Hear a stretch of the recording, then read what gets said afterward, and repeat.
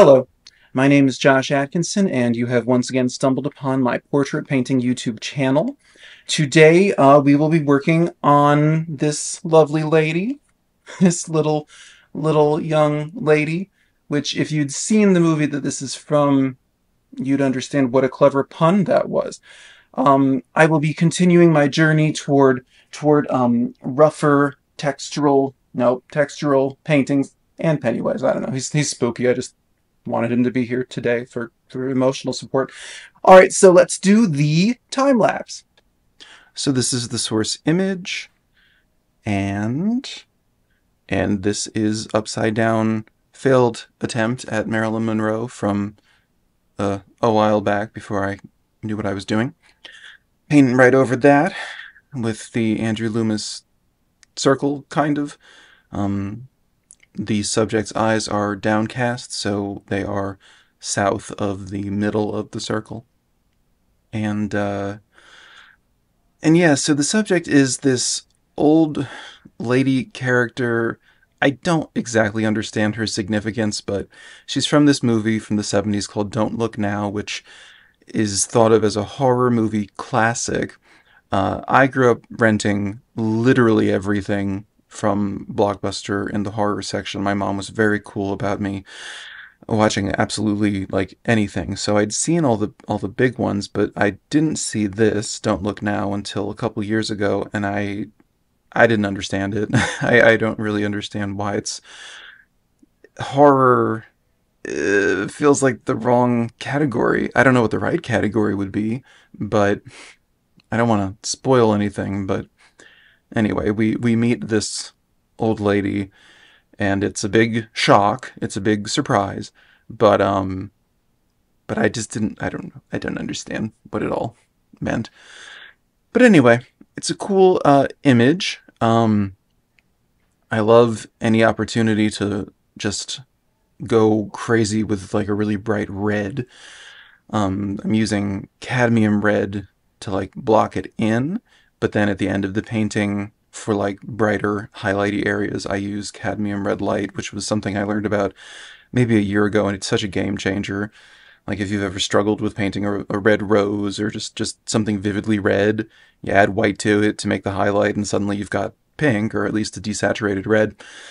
Cadmium red light is a game changer. But it's a cool source image because there's foreshortening. We're seeing her from below, and I hadn't really played with foreshortening in a very long time. I can't remember the last time, so I was not sure how this would go.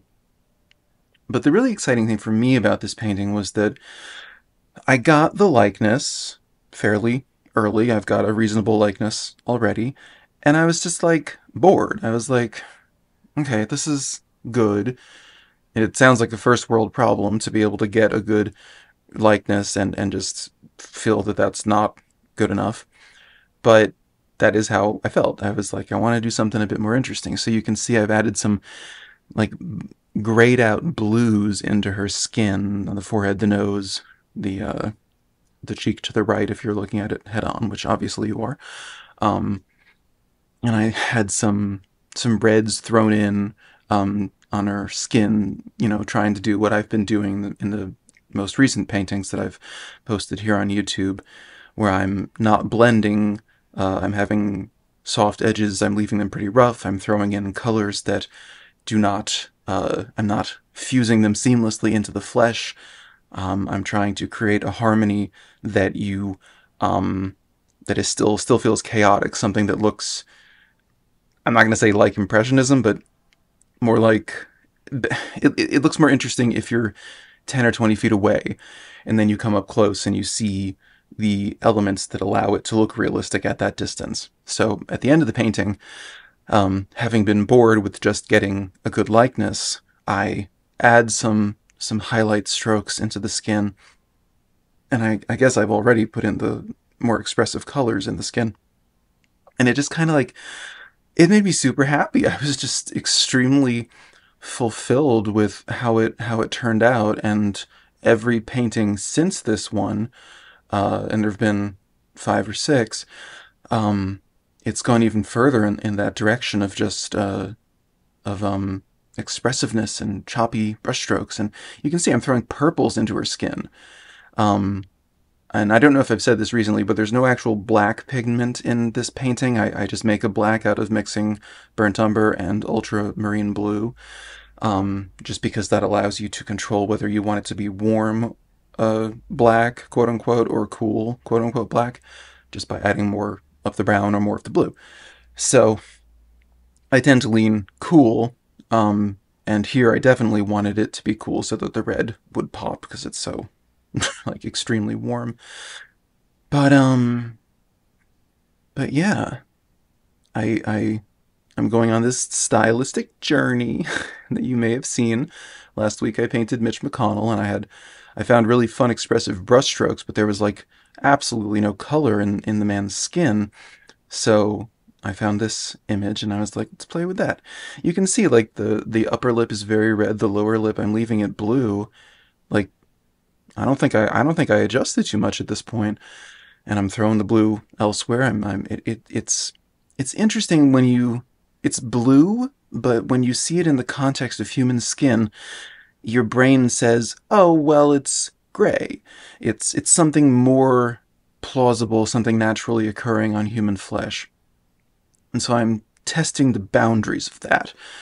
And I'm testing the boundaries of how much do I need to refine and blend. Here, now, I'm working on her, I think my mom calls the part of the under your chin like the turkey waddle or whatever. My best friend calls it a pelican. But anyway, it becomes kind of like not a focal point of the painting, but a really cool spot of just choppy brushstrokes and unblended tone values. I'm like, it's light and it's dark. I'm not really dealing with anything in between. And you can see I'm adding stuff to the forehead, to the cheeks under the eyes.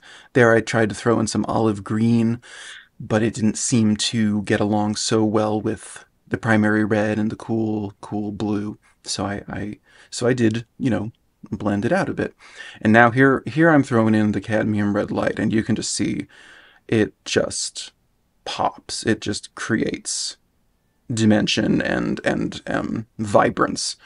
Doing a little suggestions of her hair underneath her rain slicker thing. Forgive the glare. I don't know how to fix that.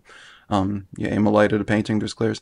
And you can see I'm standing. I'm chopping in these choppy little strokes. I want it to be rough. I want it to feel like there's movement, like there's energy. So this is, so I couldn't even sit down. I just needed to be on my feet and, spar with the painting, like they say John Singer Sargent did. So anyway, here's the finished painting. It's an 8x12 oil painting, and that's that. So that is how we arrived at this portrait of, I don't remember the character's name, from Don't Look Now. And I hope you got something out of it. I hope you are, forgive the glare, enjoying my exploration into style, into expressive brush strokes and all that.